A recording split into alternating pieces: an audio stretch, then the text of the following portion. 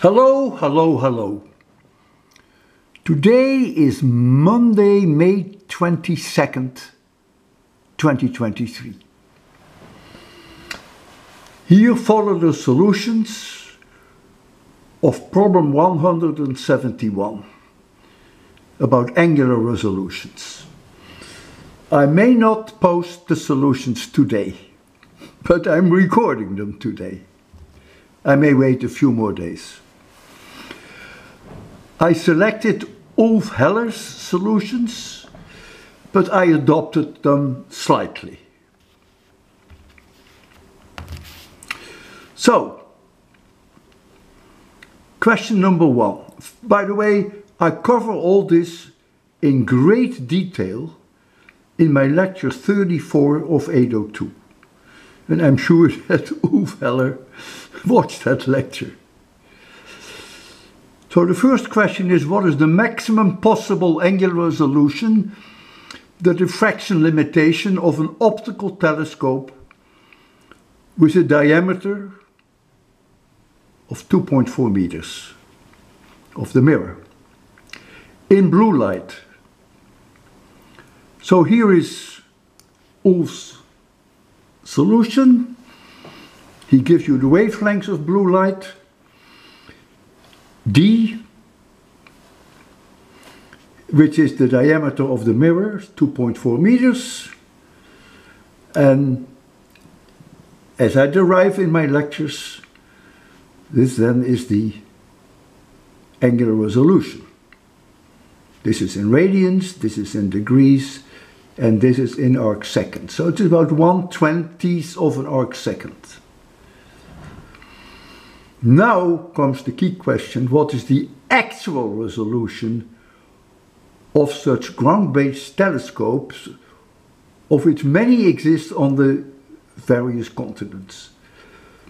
That is nowhere near 1/20th of an arc second, is at very best half to 1 arc second.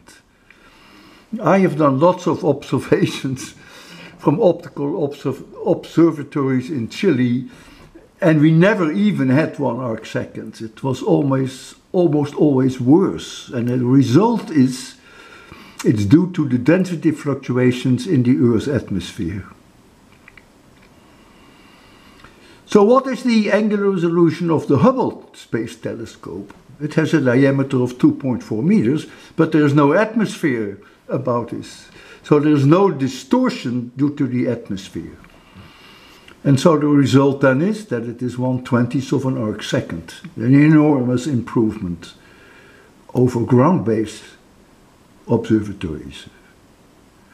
So I asked then, why is there such a large difference between ground-based and Hubble? And the reason is the turbulence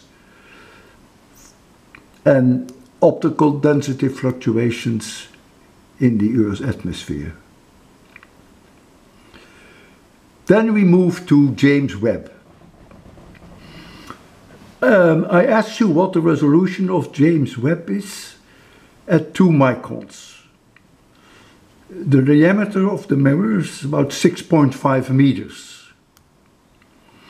And here you see Ulf Heller's answer. It's about 1/12th of an arc second. 2 micrometers is near infrared. In blue light, which has a much smaller wavelength, the angular resolution would be somewhere around 1/50th, maybe 1/60th of an arc second. Last question. What is the angular resolution of the human eyes? D, that is the diameter of the pupil of a human, is about 3 to 5 millimeters.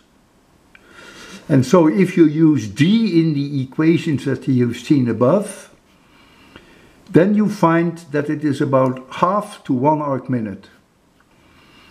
And I demonstrated in my lectures, in my lecture 34 of 802, I think in a very dramatic way. I have pinholes with lights behind it on my desk in front of the blackboard. And the pinholes are chosen in such a way that students in front of the lecture hall see those pinholes separated by more than 1 arc minutes. But the ones in the back of the lecture hall will see them separated by much less than 1 arc minutes. And so the beauty is, I ask the students who sees two lights. And all students in front of the lecture hall raise their hands. Then I ask who see only 1 light, and then all students in the back of the lecture hall raise their hands.